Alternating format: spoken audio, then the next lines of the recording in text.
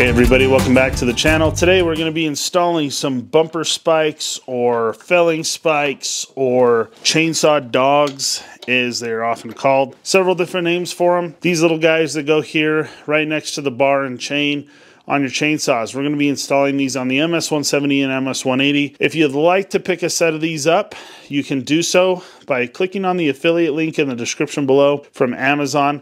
It'll help the channel out. Doesn't cost anything extra. I just get a very small kickback on something like this. I'm just going to get a few cents, but it adds up. We're going to be installing these on the MS170 and MS180 here in the shop tonight. So it's a pretty simple process, as you probably are well aware. This is the MS180 here. I'm going to take off the bar nuts.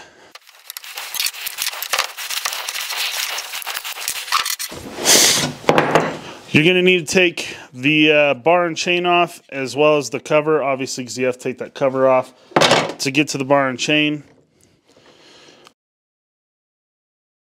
Once you get to this point, you have a nice easy access to get these little screws in here to hold the chainsaw dog on. So this is a 5/32 hex head Allen wrench. It's a Milwaukee screwdriver, but same difference. So we'll just put the screw on the end there. You'll face the dogs up, not down, so this would be backwards. This is up. And just go ahead and thread that screw into that hole.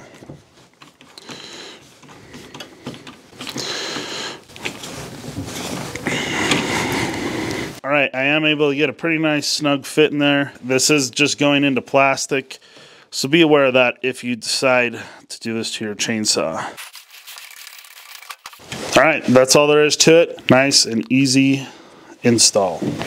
So let's talk about whether or not you really even need these things, these metal chainsaw dogs, because there's obviously some little plastic ones here on both the MS170 and the MS180.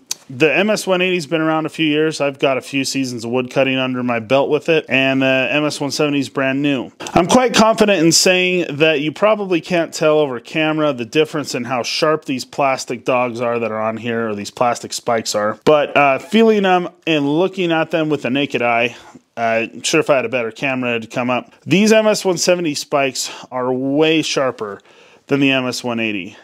When cutting through logs, larger logs, it is nice to be able to put these spikes up into the log and work the chainsaw down using them. Even with a saw with a 16-inch bar like I run on these things, and as little power as they have, it is definitely nice to have them. I think that it's worth picking them up. And I think the proof is in the pudding, so to speak, here, because these are fairly dull and these are fairly sharp, being brand new, never cut a log, and being used cutting tons and tons of firewood. So I am glad to be putting these things on. I'm glad to finally have them. I think they are worth putting on. So these felling spikes do obviously fit for both the MS180 and MS170, otherwise I wouldn't be putting them together in this video like I am. They came in a pack of 2, so that was nice to have. You know, I might wear a set out here eventually, but if I wear a set out for one, I'm probably wearing a set out for the other 2. So remember, again, you can use that affiliate link in the description below, and it costs you nothing extra, help the channel out a little bit.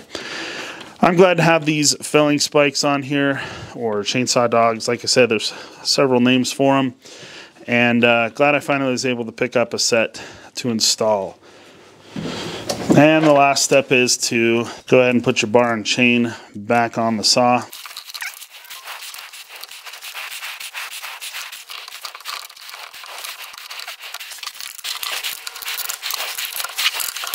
I probably should have mentioned this, but definitely make sure that you put these spikes on the clutch side of the saw, not the pole starter side of the saw. Chain's probably installed a little bit loose on there, but that's all right.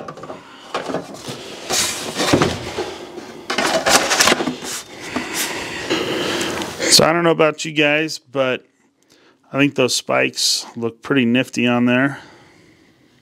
Alright guys, I think that'll pretty much wrap up this video. I definitely think this felling spikes, or dogs, or bumper spikes, however you call them, will be definitely a nice addition to have onto these saws, and I look forward to getting to use them a little bit on my next wood cutting outing coming up here soon. Once again, thanks everybody for watching, and if you haven't given this video a big thumbs up, make sure you go down and hit the thumbs up button. Helps out big time with the YouTube algorithms. And if you're not a subscriber, make sure you hit subscribe, get more content like this. I'll be doing plenty of firewood cutting with the MS170 and MS180 and the MS251 and Husqvarna 440 right there over the next few years for the foreseeable future, really. Thanks everyone again for watching. We'll see you in the next video.